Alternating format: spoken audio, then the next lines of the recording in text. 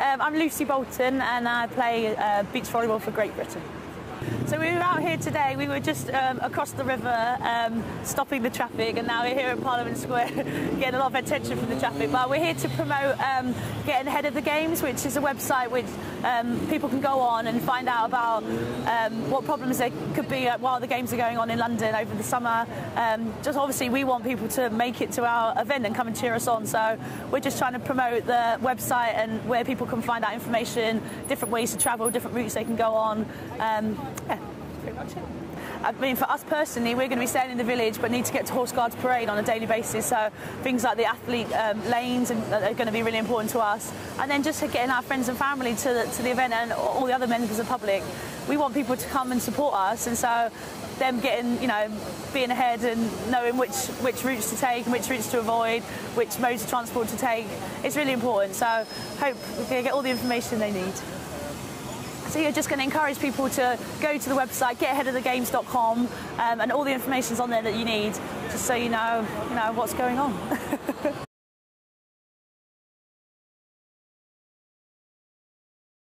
We're here to raise awareness of the games and the kind of effect it'll have on traffic. It's very important to plan your journey during the games. Head to the Get Ahead of the Games website and Twitter as well. We'll give you live up-to-date information about where the hotspots are and what the sticky situations of the roads are. So just make sure you plan ahead and get your journey ready. Transport is the key to making sure everything runs smoothly. Obviously, it'd be very important for people to arrive at the games on time. We don't want anyone arriving late for the show. As well, not being too hassled and too stressed by what's going on. So I think making sure that everything's planned and everything's running smoothly is definitely something to make sure the games run smoothly as well. We're putting in a lot of good performances in the months leading up to the Olympics, and the home crowd is definitely going to add that extra boost on the day.